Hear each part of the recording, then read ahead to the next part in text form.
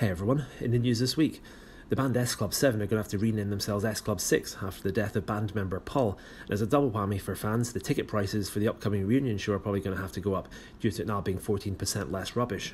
And Gary Lineker is saying that Alan Hansen left Match of the Day because of the nerves. Yeah Gary, you getting on them. But anyway, let's talk about the main news story this week. Older viewers might remember that episode of Porridge where Fletcher writes a cleverly worded letter to his missus and the police end up wasting their time digging up the garden for nothing. Well, it seems that Ronnie Barker might have been married to Nicola Sturgeon because this week the police showed up at the Casa del Sturgeon to erect a tent in the garden and arrest her husband Peter Murrell. Peter was SNP's chief executive and is alleged to have misappropriated or lost £500,000 that was set aside for a future referendum.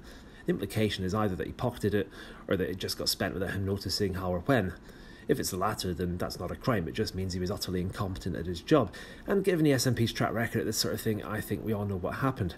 If he has £500,000 in his bank account, then I'm a vegan. But the main reaction to this arrest was the demand that the SNP's leadership election should be rerun, now that people know that Humza Yousaf's claim to be a continuity Sturgeon candidate might not be such a good thing after all. Plus that election was the classic result, 52 to 48%, and that means they were obliged to rerun the election indefinitely. SNP members should be careful about asking for change though. I recently asked Alexa to change the TV, and 2 hours later a delivery driver showed up to swap it for a 60-inch OLED display. There's also the angle if Humza steps down, then all the backbenchers get to roll the dice again about getting themselves that cushy cabinet job, although there are other job openings out there this week. I've got a friend who's a careers advisor at school, and a kid recently came in and said he wanted a temporary position where he gets paid a ton of money for achieving nothing. Anyway, his interview for the position of interim manager at Chelsea's this Wednesday. Best of luck. Anyway, see you next week. If you like these, click subscribe.